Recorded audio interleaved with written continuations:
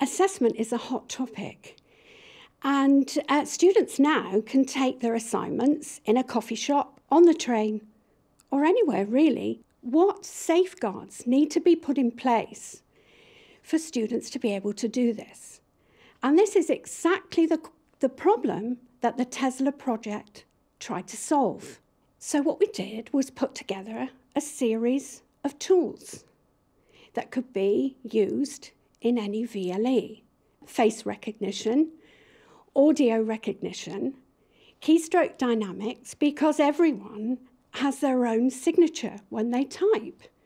There are also plagiarism and forensic analysis tools.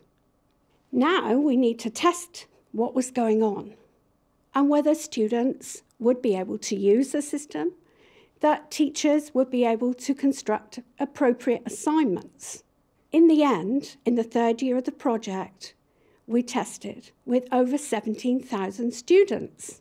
What they told us was they felt much more confident that the universities or whatever awarding bodies use the system, that their information was secure, that there could be no cheating taking place, but more importantly, that their future employers would be confident.